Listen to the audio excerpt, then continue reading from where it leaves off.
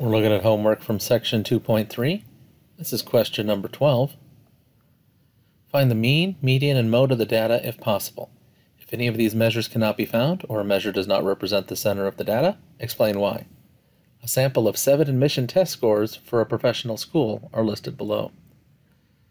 So, before we find the measures of central tendency, let's order the data.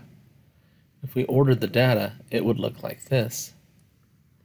Let's start with the mean. Remember, to find the mean, we add up all the data entries and divide by the total number of entries. So, if we add up all these data entries, they add up to 78.9. And 78.9 divided by 7, because there are 7 data entries, is 11.3. So the mean is 11.3. Does the mean represent the center of the data? Well, it's not the least entry and it's not the greatest entry, so the mean represents the center. Next, we'll move on to the median. Remember, if we have the data set in order, the mean is the central entry, or the average of the 2 central entries, depending on whether there's an even number of entries or an odd number.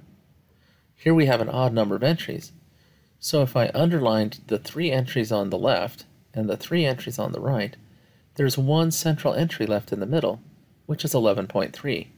That's our median. Does the median represent the center of the data?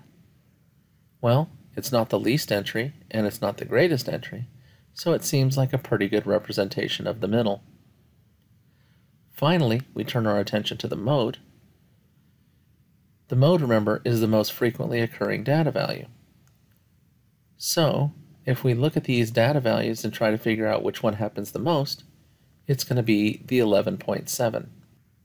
And so 11.7 is our mode. Does the mode represent the center of the data? Well, this time the mode is the largest of all the data entries. If a data entry is the largest entry or the smallest entry, it can't represent the middle because it would be at the ends. So the correct answer here is choice C. The mode does not represent the center because it is the largest data value.